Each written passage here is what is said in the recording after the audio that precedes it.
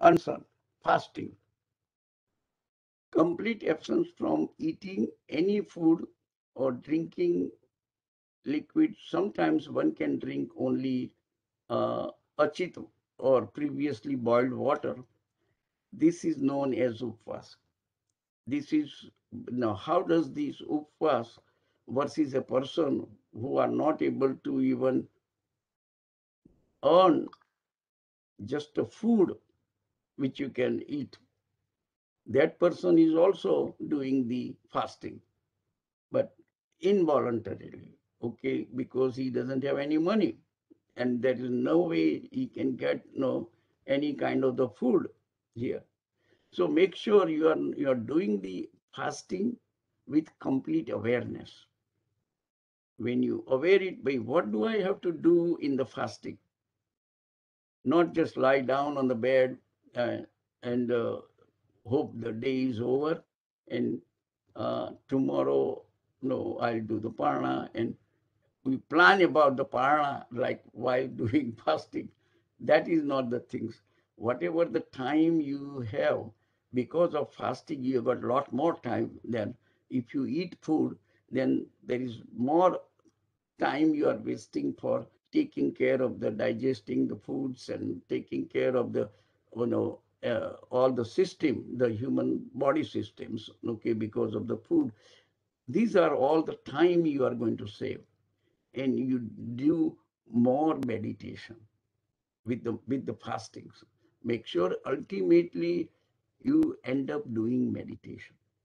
Okay, meditation. The even though you do samayik, is not the thing samayik. No, you collectively together and talk about so many other subjects. You think that samayik, you do the samayik properly. Okay, understand the qualities of the soul, and ultimately can you concentrate on those qualities, okay, and that is the dhyan, that is the meditation, okay.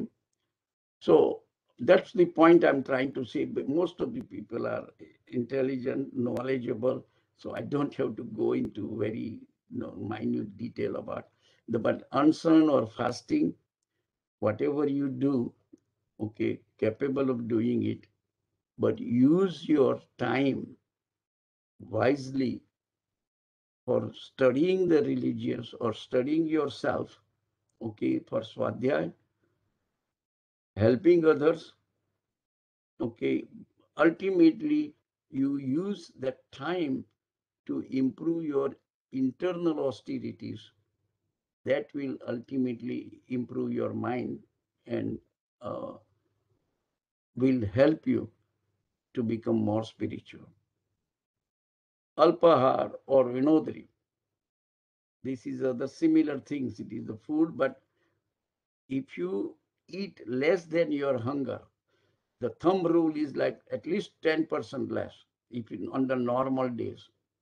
On the normal days, you can eat like 10% less than one's appetite.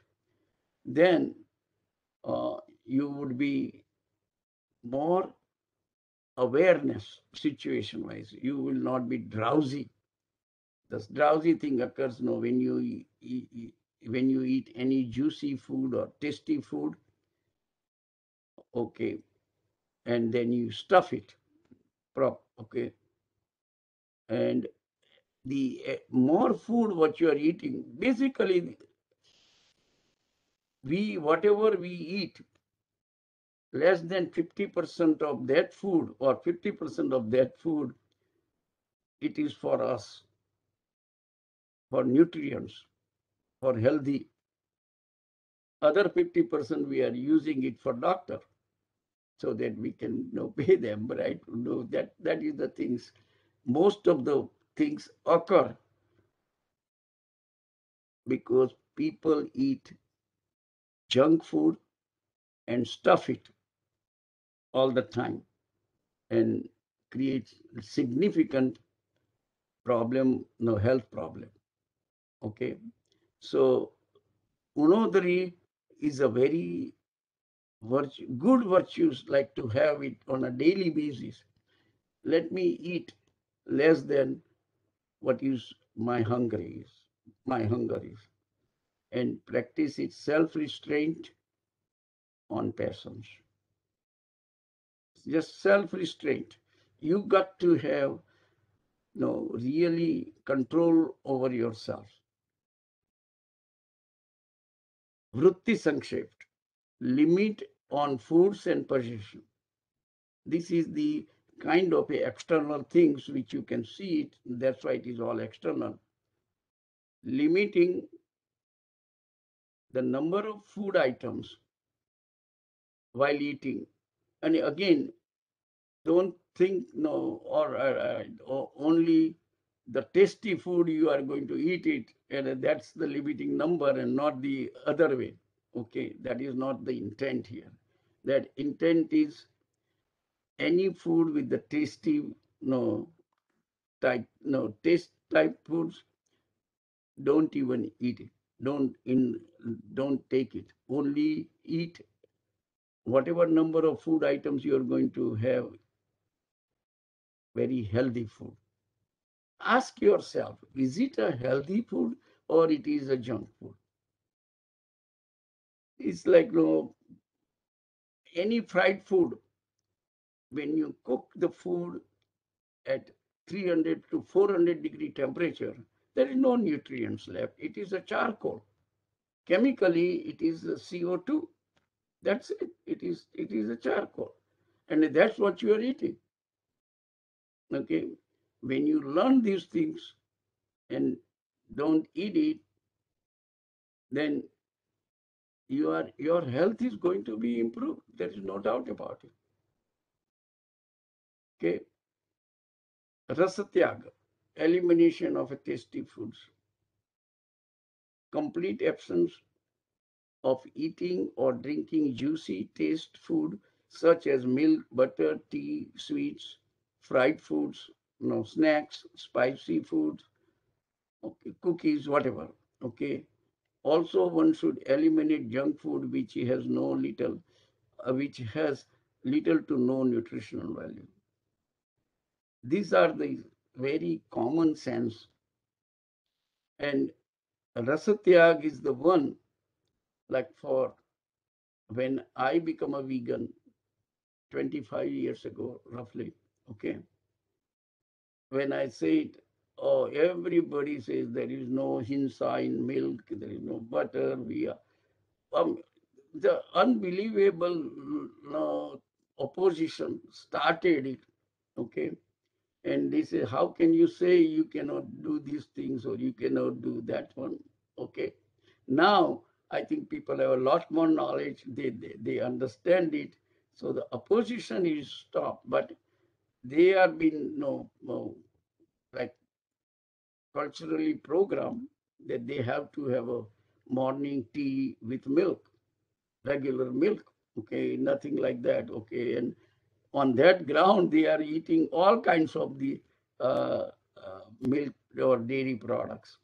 Okay, I mean, nothing you can do. You can educate them, give it to them, and hope one of these days they will understand it. And I have a similar situation with so many Maharaj Sahibs. Okay, and they said, you are doing such a great work, but why are you promoting these things? I said, well, it is my experience. I know what is in it. There are 3 rules. Even I have discussed it with several acharyas. And they don't accept it even. The law of nature, they could not accept it. I said, any mother produces the milk, whether it's a human or animal mother, produce the milk after baby is born. It's a law of nature. There is nothing you can do, okay, or nothing anybody else can do. Since they produce the milk after the baby is born, that means it was meant for the baby, nothing else. And the third, when baby don't, when the baby started taking natural food, okay, then mother produces less milk. So the third law is Mother only produces just enough for the baby, not more. So that's why any drop of milk, what you eat or drink, okay, dairy product, what you eat or drink, it is meant for the baby cow. You are stealing from the mother because she cannot produce more than what baby cow needs it. Unless you manipulate all hormones and you inject everything, and we have used the cow's body like a machine, milking machine. And then you said, well, it is a extra milk after we given to the baby cow. I said, have you ever seen? Even the Tapovan society don't do it. I went and visited Tapovan with Chandrasekhar Maharaj Sahibs and everything. I don't know whether they know or not what the situation is occurring, but I have seen myself right in the Tapovan. They take the milk away first from the 3 uders, and after 1 udder milk, they give it to the baby cow. But first they take it all 3 uders milk for the children who are studying there. Okay, that's how they do. I said, why are you doing first? Why don't you let the baby cow drink this milk first, and then leftover milk you take it for our children? He said, are you crazy? Then there is no milk left. If I let the baby cow just go and eat, let it go free, cows will drink all, baby cow will take it, all that milk, all 4 uders milk, they will consume everything. There's nothing left. Then why should we have it, even the cows? There is no way. If you raise the cow properly, naturally, you are not going to find a drop of milk extra. But nobody wants to listen these things. And if you don't want to listen it, no, I just stopped it. Even though I said, well, I don't think I can discuss with you because the law of nature, you are denying it.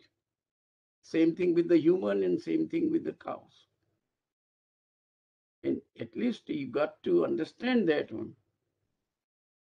Maybe for some physical reason you are not able to implement, but don't try to protect it because then you are liar. That's a simple thing. You are lying yourself. And these are the Acharya level monks. Unless and until they are going to get convinced, nothing is going to happen because they control the majority of the community.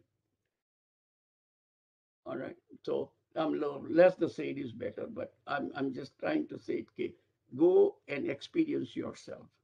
Go and visit the dairy farm. I visited dairy farm in Vermont. And the day I visited, since that day onwards, I haven't touched milk.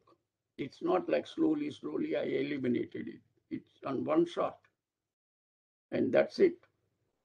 So this is the kind of the things you got to get convinced. I told even someone Maharaj Acharya said, but Mahavir Swami drink kheer, okay, on the first Parna day. I said, Mahavir Swami cannot drink milk or any other products. He says, why? What makes you think, that conclusion you draw? Because Mahavir Swami is the one tells us Rasa-tyaag. In the Bahya, 6 Bahya taps and 6 Antar taps. It comes right in the Vitradhyan Sutra. And if a person teaches us in the sermon about the Rasa-tyaag, and there is no exception there, do you think he will drink kheer and milk product? I mean, Mahavir Swami cannot preach what he practices. All right? You don't have any principle that drinking milk is okay. You show me any Jain principles, because this is the 5 sense animals you are hurting, killing. what we as a Shravak are allowed only for one sense, living beings, not for five sense like this. Because without that we cannot survive our life. Anyway, so let's go further. Now, Kaya-klesh, this is another thing, okay, that you got to tune your body. One willfully subject oneself to the sufferings of the body, and this is a training period. Like you subject yourself in the heat, you stand there for maybe 5-10 minutes, and still, you sense you do it calmly and quietly without, upsetting that one. So that's the kind of experience to train your body subject to heat and cold and another environment, raining days or anything like that. But make sure you watch your mind, okay, and see with the proper thought, proper process, you are suffering. No, made you're voluntarily enduring suffering. That's why you're training your body so that in that situation occurs naturally later on, okay, you are still stable mind doing and suffering these things, okay. Then the Sanlinta, giving up the pleasure of five senses. What that doesn't mean you give up the pleasure, but you make it internal. When you are getting the pleasure external, like whatever you do for five senses pleasure, you listen the music or no, you watch movie or uh, any other no, go on vacation, it's all outside. Can you do it all these things by doing internal things? And that is again, it's ultimately everything reduces to meditation. The meditation has the function or capability to give you real pleasure once you are practicing and joining that one. In my case, like I went to Vipassana because I could not find any Jain meditation camp type things, what you can do in Vipassana. I got significant benefit when you go and enjoy in doing that one, okay, on the Vipassana meditation. Because it teaches me how you can live by yourself pleasantly. That is the meditation. You don't need a company for your pleasure. Okay? Can you do it just by meditating? Okay. So that is the case, is no, that's what the so you when you read all these descriptions, you will find it that okay, ultimately everything we wanted to the direct us, get the all the happiness or pleasures internally from your own soul. Okay, because Ananta Darshan, Ananta Gnan, Anant Charitra means Anant Sukh. They are all in us, within us, and only thing we haven't experienced it. Okay, and that experiencing is the key things. Uh, that's what the physical body gets ready, and then when you come to internal things, okay, prayaschit, repentance for